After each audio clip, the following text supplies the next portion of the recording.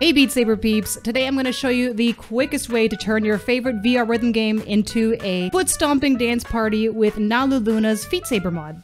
This method is quick and simple and doesn't require any weird console commands, but yes, you do need a legal copy of Beat Saber.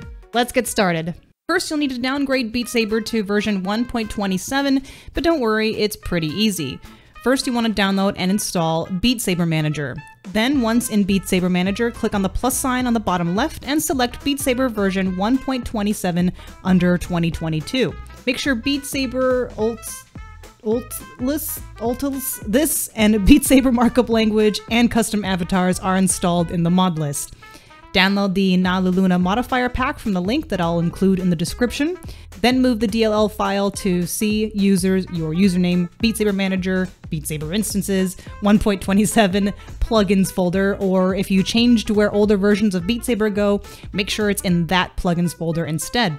In Beat Saber Manager, go to the Launch tab, make sure it says 1.27, and click Launch. For some reason, I had issues with the game not wanting to actually launch in 1.27 when hitting the launch button. I don't know if this is just me or if this will actually help anyone out or not. Maybe I'm just being superstitious. But by double-clicking on the 1.27 on the left column, that seemed to fix it for me into actually launching into the correct version. Again, I might just be superstitious. I don't know if this will ever come up for anyone else, but just in case. Once you're in game, look to your left and under Mods, click on Avatars.